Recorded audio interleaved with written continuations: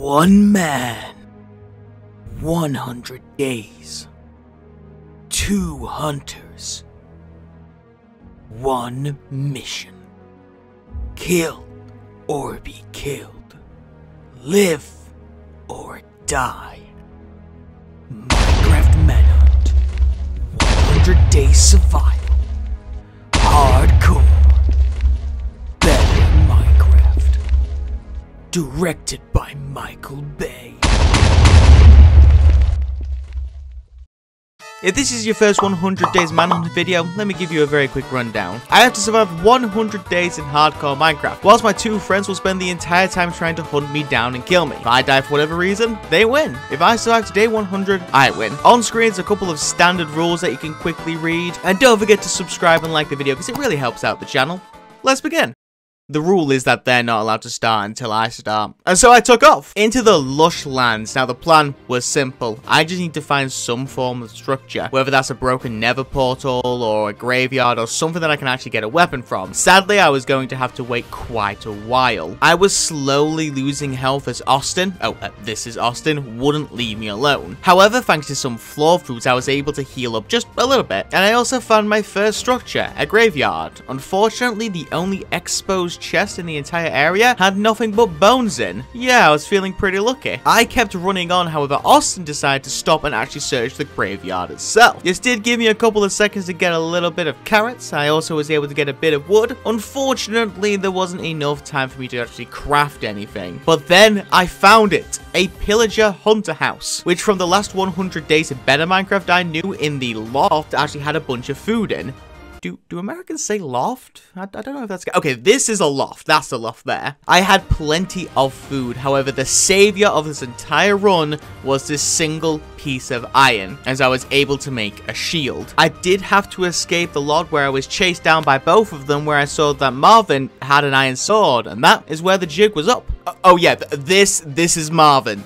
Say hello, everybody. I was easily able to use my shield to block off any attacks by Marvin, and Austin didn't actually have a weapon. And thanks to a mixture of the shield that I had and the wooden axe I was able to craft, I was easily able to take them both down. Wasn't the easiest first fight I've ever had, but I will take it. I even got myself full stone tools from them, so that was pretty good. And some basic leather armor, of course, but I was going to get rid of that the first opportunity I got. I grabbed a little bit of wood, and then I ran for the hills, and boy, do I mean I ran. I ignored any structures or anything that would take my mind, because my knowledge was that if I had distance, at least then, I didn't have to worry about the hunters attacking me directly. The thing is about better Minecraft, there's a lot of stuff here that will distract you, and if you're not paying attention, you can easily get lost in there, so my idea was, the further I were away, the more they were going to get distracted. I only really stopped to make a bed. I did find a mineshaft on day 2, where I got a little bit of string. I also found a nice mending book. However, due to a mixture of cave spider spawners and other mob spawners, I had to leave pretty quickly. I have to remember that I only have stone tools and leather armor, so unfortunately, I really wasn't going to last very long in here. After running a bit more, I did find a village. There was nothing really here, though I did get some wheat, so, you know, food. Yeah. I hunted around on day 3, basically just looking for animals at this point. I found myself a couple of cows, I found myself a couple of chickens, and then I found myself a nice big house, where the next day I searched through the house itself. I found a sharpness 1 iron sword. I got enough iron for 3/4 iron, and then after getting to the top layer, you know, fighting for my life like usual, even dropped to half a heart. Ugh. I got myself some iron leggings, a second sharpness 1 iron sword, and yeah, very successful journey. Next to the big house there was this house, which for those who don't know is called a gatekeeper house. Gatekeepers normally hold a portal that takes you into one of 2 dimensions, which we'll come back to a little bit later. Basically, it was a very quick way to get some very strong armor, but I'm not ready to go in there just yet, so let's head away. I did find a pillager outpost where I ran through, and honestly, there was nothing here. I don't even know why I even searched around here. It was time to head underground though. On day 6, I straight up just fell into a cave. There was a lot of iron in here. Never gonna struggle for iron again. And I also found 5 diamonds, so not a bad cave. Then again, it is 1.18, what do you expect? It was on day 7 where I actually headed up to the higher caves because I was very, very low on coal, where I found a statue. I didn't even know this was a thing. Better Minecraft for you. Also, out of all the things to kill me, baby skeleton. Didn't think it were gonna be that, but Yeah, he gave me a run for my money. I had everything needed to make an enchant table except paper, and so I headed back up on day 8 looking for some more sugarcane. I was able to get enough to get me 10 bucks, and then I headed back underground. I got myself some obsidian on day 9, was about to enchant, but then I remembered, oh yeah, lapis. It didn't take me that long to find, to be fair. On day 10, I made full protection 2 armor. I do need a couple more levels to get sharpness 2 on my sword and power 2 on my bow, so let's get a little bit grinding. I also needed to grind some gravel because I had the feathers, I just didn't have the arrows or the flint, and so I was grinding some gravel, and hey, would you look at that? 3 more diamonds. Nice. And after that, I made a sharpness 2 diamond sword and also a sharpness 1 axe. I finished off my enchanted by getting a power 2 bow on day 12. Unfortunately, I had legitimately 0 wood, and so I had to head back up to the surface to get a little bit of wood. Once I grabbed that bit, I headed back underground to make some arrows, and I finally felt safe. Felt good. Little did I know that this was the perfect timing, as I was leaving the cave on day 13, well, hello there, Austin was sneaking on the surface trying to get the drop on me, and very luckily he didn't, because if he knocked me back into that cave, oh boy. However, once the fighting begun, it was very clear that these two were very, very strong, and that I was not going to be able to take them head on. I so quickly dropped to half health, it was not fun. Had to run for the hills. I only really stopped to give Austin a good old arrow to the knee. Now, little did I know at the time that my advantage was going to be the thing that I spent last doing, and that was getting all the arrows, because though they both had bows, their arrows were just so limited that was going to be the only advantage that I had. They had no choice but to charge me down, and hey! You leave those seals alone! What did they do? This means war. I found a good open area with no trees or hills or cover, and I knew that I'm going to make my stand here and I'm going to take them both out. Also, did you see it? Austin getting hit from his own teammate from behind, leading to his death. Hilarious, isn't it? Leaving just Marvin and myself in a 1 versus 1. Marvin was happy to bow fight me at first because he was easily able to pick up the arrows that I was shooting him, but unfortunately, those arrows were, of course, incredibly limited. It also didn't help that, in my opinion, I was doing pretty well in this bow fight here, so he had no choice but to charge me head on as well. Though he did get a really good lava bucket on me, I did have to repair the flavor with my own lava bucket, and just like that, Marvin goes down. Just as the rain begins to pour, a sign of what's to come? We shall see.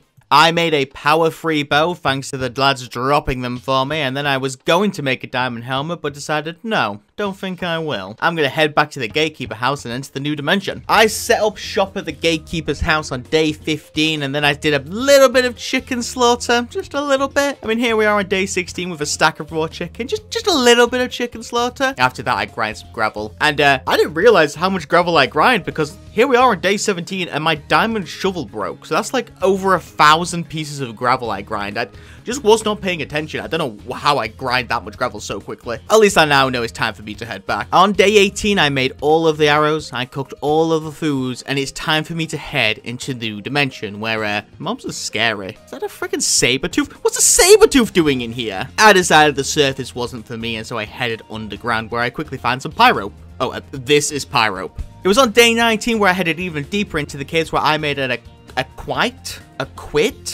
cute? We'll just call it a quiet pickaxe. Basically, the plan was for me to look for this purple ore. It goes by charisite. God, I'm hoping I pronounced that correctly. The problem is that there's 2 kinds of purple ore in this dimension. For the record, the dimension is called the Keep Bright dimension. Purple ore I'm looking for is this charisite, as I say, but there is also a second purple ore called falsite, which is just ironic because it's the one thing I don't need. You cannot make armor from falsite. It is useless. I don't actually know what it's for. Here we are on day 28 where I got my 30th piece of charisite. That's all I wanted, so it was time for me to leave and head back where it was nighttime. Day 29, I decided I wanted to get some golden apples and some levels, and so I headed back underground. A couple more days passed, but here's the finished project on day 32, where I had 9 golden apples and 33 levels. I began cooking everything when I got back on day 33. I made full charisite, including an axe and a sword. I got fire aspect on said sword. I was able to make all of the armor protection too. I got sharpness 1 on the axe. It was now time for me to go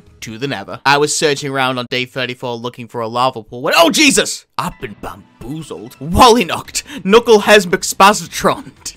Why do I make these scripts? Come on, man. So, Austin didn't have a shield. Despite all the diamonds and the fire or flame enchants, shield apparently wasn't on his list of priorities, so Austin just forgot to make a shield. Sucks to be him. It was very easy for me to bow spam him, as, I mean, shields are only good to block arrows. Do not at me. However, it didn't stop him from trapping me in the water and giving me a taste of my own medicine, dropping me down to 3 hearts. And after making multiple attempts to get back onto the land, I had no choice but to flee, because quite frankly, it was a losing battle. I just could not get back on the land. That man was never gonna let me back on there. Finding a new set of land and taking the high ground, I tried to Kenobi Austin, and it was working until Marvin was being a sneaky little sausage and snuck up behind me, forcing me to run, or swim, again. But then I decided, you know what? No. Tired of running. If I run now, then I will never get the honor and privilege that I want. I mean, to be fair, the last time I did a standoff against them, I won, so who's saying that this can't happen again? They went back to their old tactics, mainly Marvin trying to be a sneaky little sausage to sneak up to me on the island. Unfortunately, that didn't work. And so when he tried to take me head on, well, a little bit of irony here. So remember how last time Marvin shot Austin and I was able to kill Austin because of it? Yeah, so it's the other way around this time. Austin shot Marvin, lowering his health enough for me to be able to take him out. A swap of who got hit and who did the hitting, but really the same result. It was now Austin's time to charge me, but with no shield.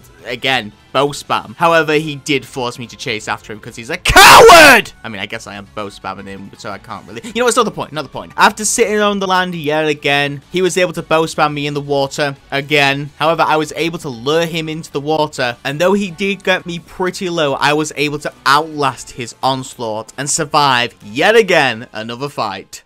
I'm never letting him catch me in the water again. Jesus. Where was I? Oh yeah, I was going to the Nether. On day 35, I found myself a broken Nether portal, and I entered the Nether. I very quickly got 30 levels. I was actually kind of impressed at how quickly I got this, and then just left. I only want levels for the time being. We'll come back later. I headed back to the Gatekeeper's house on day 36, where there was a bunch of ghouls and revenants, and I'm not really sure why this was the case, but yeah, I guess just everything was there. I did a level 30 enchant on my diamond pickaxe, where I got efficiency and unbreaking. Remember that mending book I got all those ways away? Well, I put it onto this pickaxe, and so I should never need a new pickaxe as long as I keep watch of the durability. I also combined one of my bows to one of the hunter's bows, as the hunters had flame and I didn't, and so I was able to get power 4 and flame 1 on my bow. And then I was going to go back to where I set up the portal, but then I realized that there was actually a lava pool literally 50 blocks away from the Gatekeeper's house, and yeah, I don't know how I missed that the first time, but hey, we have ourselves a Nether portal. After heading in, the plan was actually to get some ancient debris, where I found a mine shaft, a Nether mine shaft, a mine shaft, but in the Nether. I'm not against it, it looks kind of cool. There was even ancient debris in the walls and stuff, so I got myself a little bit of ancient debris. Only 3 so far, but you know, it's a start. Digging around a little longer, it was day 43, that's right, a solid 9 days later, I got myself 21 more pieces of ancient debris. It's time for me to head home and cook up some netherite. I was actually investigating better netherite. So basically there is a way to make your gear netherite, but there are now new tiers of netherite. You have plain netherite, netherite iron, netherite gold, netherite emerald, and netherite diamond. All you need to know is that it's tiered netherite armor, and so obviously netherite diamond is the best and they all are slowly worse. And so I made the decision to make 5 pieces of netherite gold. Unfortunately, this isn't exactly the same as how normal netherite works. Normally, you could just put it onto diamond armor, but it didn't let me do it. And I figured out that the way to make your netherite into netherite gold, emerald, or diamond is you have to make your diamond armor netherite, which then turns into netherite iron, which turns into netherite gold, which turns into netherite emerald, which turns into netherite diamond. Basically, I need every single netherite piece under the sun. At this moment in time, I need 10 more pieces of netherite.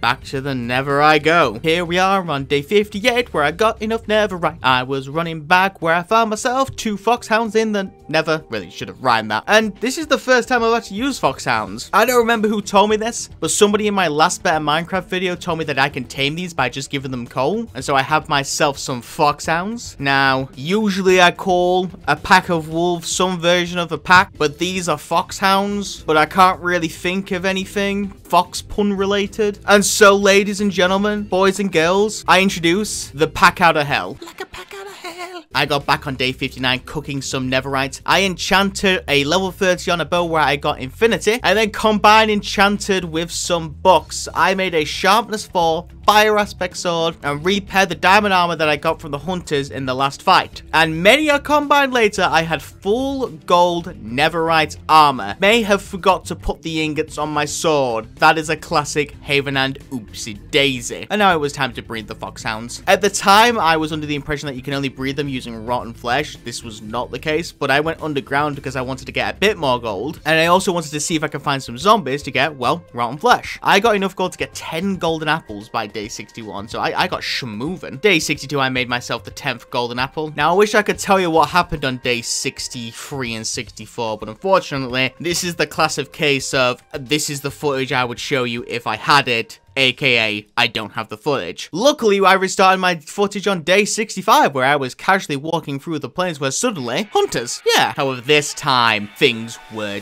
different. I had full netherite gold armor, and I had the pack out of hell. Like the pack out of hell. The netherite armor basically completely avoided knockback, and I was ready to take them on. The best part about this as well is that they would normally kill my wolves with lava, and the pack out of hell, like a pack out of hell, do not take damage from lava or fire. They are the perfect pack. Also, it was really funny that I was able to get rid of Austin's water, and thanks to my flame weapons, I basically put him in the most impossible situation possible. Basically, I did not leave him alone. I knew that if I was able to kill Austin, I'd be able to deal with Marvin afterwards. And so I charged him, and I set him on fire. And I charged him, and I set him on fire. I got him trapped in a small cave, and me and the pack out of hell, like a pack out of hell, just would not let him out. Fortunately, wasn't enough to kill him at this point, but I knew that if I just kept doing this, it was going to work, and it took multiple attempts, and I got him low on so many occasions. But eventually, I'm gonna be honest, I didn't even kill him. I actually froze, and a creeper got him, and he died. I'm not gonna complain.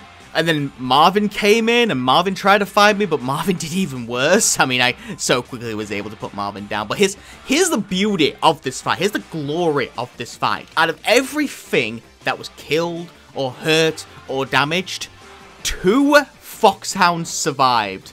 So I'm able to rebuild the pack out of hell.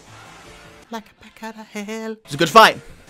Probably only one more left. Let's get schmovin'. On day 66, I started heading back to the gatekeeper's house where I kept killing all of the animals. Turns out, I don't need to breed the pack out of hell. With just rotten flesh, I can use whatever food I want. I don't know why I was under the impression that I needed rotten flesh, but hey, I got all the food I needed. I got plenty of schmeats by day 67. It's time to head back. On day 68, I checked netherite stuff again. There is 2 more layers I need to make, so I need 10 more netherite ingots. Oh yeah, it was also this day that I made the netherite golden sword. I don't know why, I genuinely don't know why I didn't do that the first time. The next step was me to make emerald netherite armor, and so I decided to start by getting some emeralds. I only need 20. And so finding an extreme hills, I dug down and started looking for some emeralds. Between day 70 and 74, I was able to obtain 15 emeralds, and I did get over 4 stacks of gold as well. I initially wasn't gonna go for gold, but I'm really grateful that I got as many as I did. Day 75 was just a bunch of grindy stuff. I was cooking some gold, I was breeding some packs, I was cutting down some trees for apples. I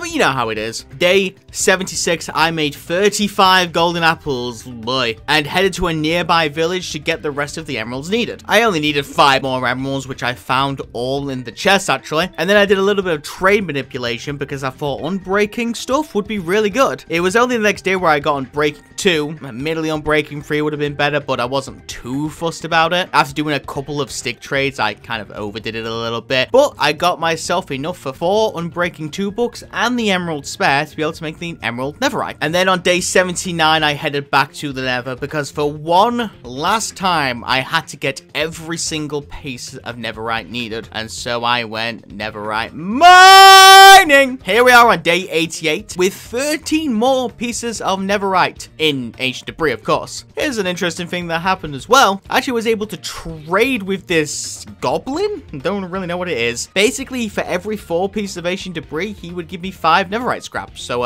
yeah, I wasn't really going to complain about that. Also, for the record, with the netherite that I'm going to make this time, I'm going to have 23 pieces of netherite. made in one video. That is a lot of netherite, if you ask me. Just a couple of pieces, you know, no biggie. I got back on day 89. I did a level 30 enchant to get a sharpness free book, in which I put on a diamond axe. Also, it's worth mentioning, look at the foxhound asleep on the enchant table. That's just the most adorable thing ever. I turned the diamond axe into a golden netherite axe, and then I made diamond netherite anything. I was about as strong as I possibly could be, and then for the final few days, I just bred the pack out of hell. Like a pack out of hell!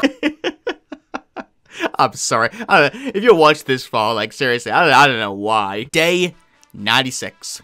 The final fight. And I knew by just seeing their full netherite armor that this was going to be a long and difficult fight. But I did not come 96 days to die to these dweebs. And that's right, I'm going to call them dweebs. Austin, Marvin, you watching this video? You guys are dweebs, what are you going to do about it? Cry? I think they're crying right now. They, however, was more prepared this time. They had a better plan. Simple. Eradicate the pack out of hell. For the most part, at the start of this fight, I don't even think they cared that I was here. In fact, I may as well not have been, because for the first part of this fight, the two of them just single-handedly tried to kill every single one of the foxhounds that I had bred. And before I knew it, there was no pack. They were gone. Within 5 minutes, they eradicated every single one of them. And now it was just me, myself, and I. But I've done this before, and I'll do it again. I knew I could do this. I knew I could outlast them. However, one thing I've realized watching these videos back, these fights back, these 100 days back, is that every single time, there is one factor between me winning a fight and me losing a fight. The first time was that single piece of iron that gave me the shield. The second fight was the arrows that I had whilst they didn't have them. The third fight was, I don't know, Austin helping me kill Marvin. Austin not having a shield. You know, say one of those two. Fourth time was the pack out of hell.